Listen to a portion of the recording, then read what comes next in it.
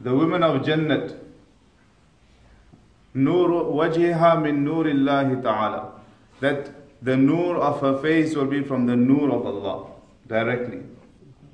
No makeups. They will go to the makeup market and buy this and buy that and buy that. These days people get married on makeups. After all the makeup, you'll be like, wow, she's so beautiful. The next day you realize it was a deception. The shower washed it all away. People have sued their wives because of this. So the beauty of her face is from the nur of Allah subhanahu wa ta'ala. Min rijliha ila rukbatayha. What are we made of? We're made of sand, of soil. Min salsalim min hama'im maknoon. Allah subhanahu wa ta'ala says that we have been created from a knocking soil, clay.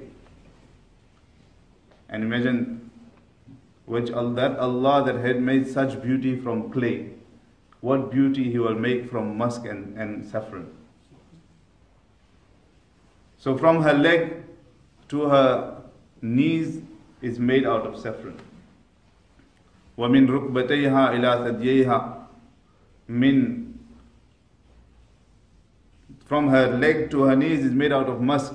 وَمِن رُكْبَتَيْهَا إِلَى ثَدْيَيْهَا مِن الزَّعْفَرَانِ From her knee to her chest is made out of saffron. And from her chest to her neck is made of amber. And from her neck to her head, min kafurin abyad, of pure white camphor.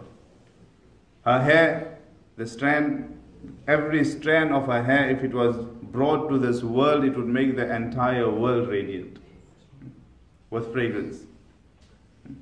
The whole world would be fragrant.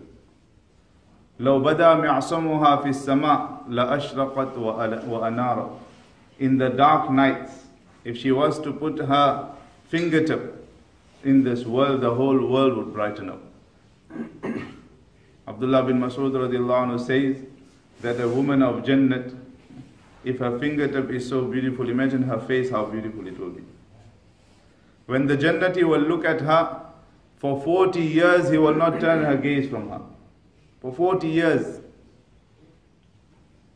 This is what Allah subhanahu wa ta'ala has kept for us.